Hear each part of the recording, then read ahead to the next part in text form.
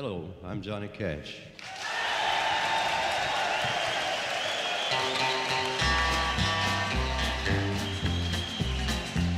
I hear the train a-comin', it's rolling around a bend. So, next material going over top of this, our overwing, so to speak, is Icelandic sheep. Icelandic sheep is probably the single most effective natural material for streamer flies. This stuff is great. It is soft, it is supple, it moves like crazy in the water. And the other great thing about it is it's got lots of long fibers on it. And that's important because, especially for me, I tie a lot of pike flies, I want a long fly. And you can see you get a long fiber with this stuff, which is uncommon with some natural materials. Some natural materials, it's hard to find long fibers.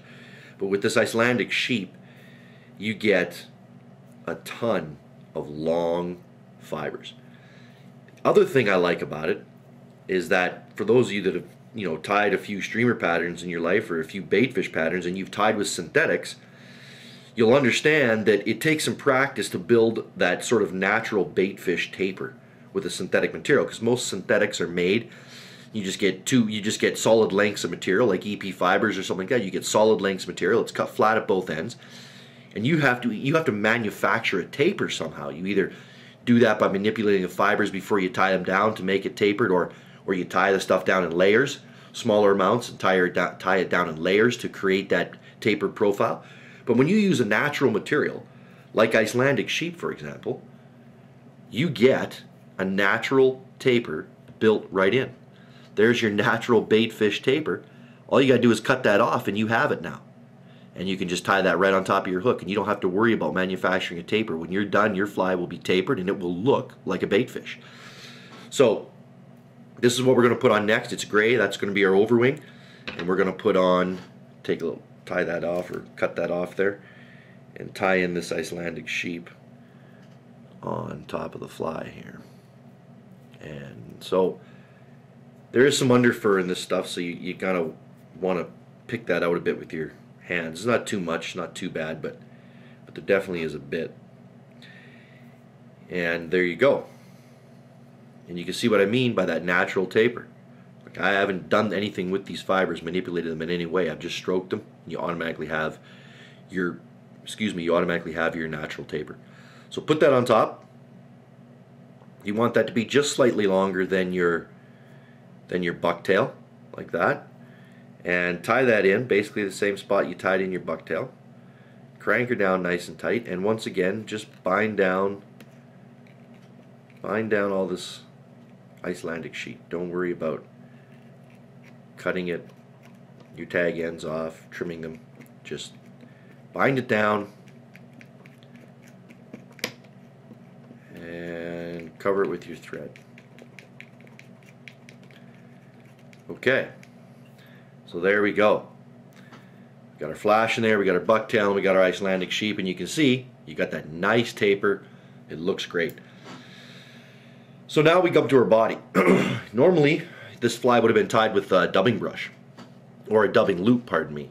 You would have had to have made a dubbing loop up, put your material in the dubbing loop, and then tie the fly. But now, companies have started making these dubbing brushes. And it's usually a piece of wire or thread, strong thread, and then it's twisted, and then they twist the material in it. Similar to a dubbing loop, basically, but it stays together better. You can buy it like this. This one is made by Enrico Puglisi. This is EP Sparkle Dubbing Brush. But there are other companies on the market. This is also another dubbing brush I really like. Another company that I really like that makes them. And you can get them in all sorts of different colors. They're all pre-made for you. It makes your life so much easier, and it makes it so much faster. Unless you have, invented your own blends of dubbing and have your own blends of dubbing that you really like and trust, there is no reason not to use these things. They do cost a little more. I think it's about $2 a piece for these things, but it might not be that expensive. It might only be about $1 a piece for them. I think it's about $4 or $5 a package, and you get 3 or 4 in a package. So maybe just slightly over $1 a piece. But it's so worth it that for me the cost is worth it. So you tie that in, bind it down, Again, it's made with wire, so just bind that wire all the way down the hook shank and make sure it's covered right up so you don't have any little pieces of it sticking out that would drop anything. And then come right to about 1/8 of an inch from the eye. Stop your thread. I'm just going to half hitch this just to get it out of the way. My thread out of the way. Okay, and start winding this in. And same as you do anything when you palmer it around the shank of your hook, I always recommend to stroke the fibers back. Some people don't, but I like to. I think it just creates a fuller body. When you don't do this, you end up binding some of the fibers underneath your next wrap, and it takes away from the fullness of the body. I mean, I have a true rotary vise and I could just spin this on, and it would be way faster, but I just think it just seems to look a little fuller when you stroke the fibers back with every turn, and don't bind them down, and don't bind them under your next wrap. Maybe it's just my imagination, I don't know, but this is just how I do it. It takes a little bit longer, but it's not bad. All right. Coming up to the point where we want to tie it off, about 1/8 of an inch from the hook shank, or from the eye of the hook, pardon me, and we'll tie that off right there.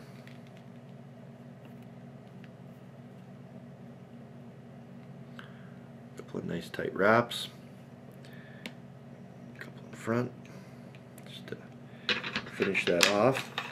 And you want to use an older scissors that you have lying around, or even a pair of wire cutters or something, because this is bound together with wire, so it is a wire brush.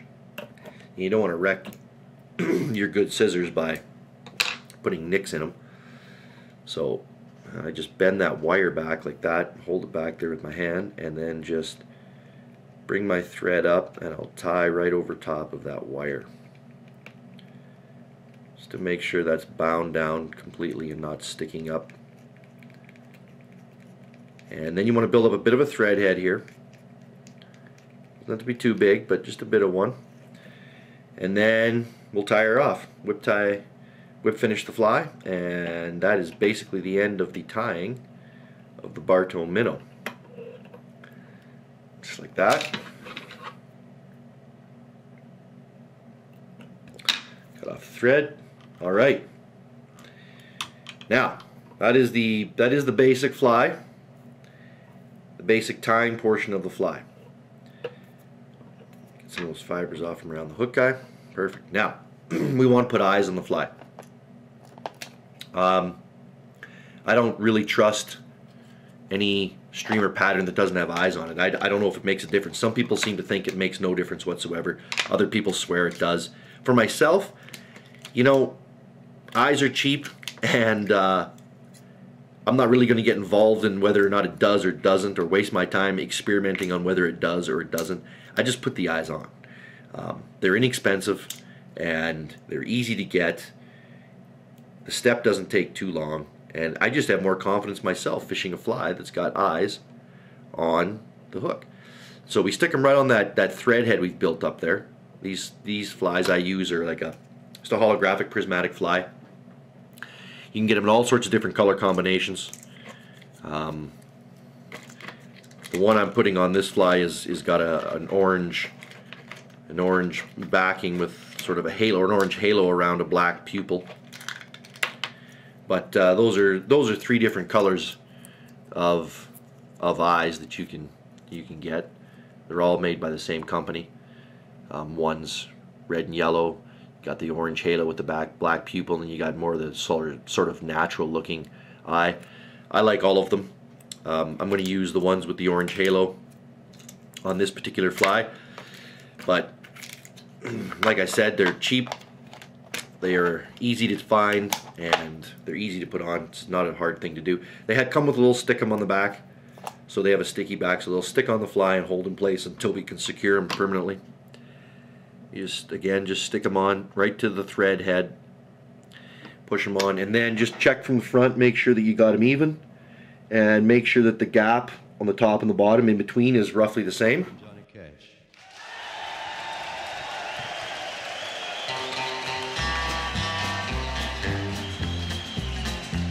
I hear the train a-comin', it's rolling around a bend, and I ain't seen the sunshine since I don't know when. I'm stuck in Folsom Prison.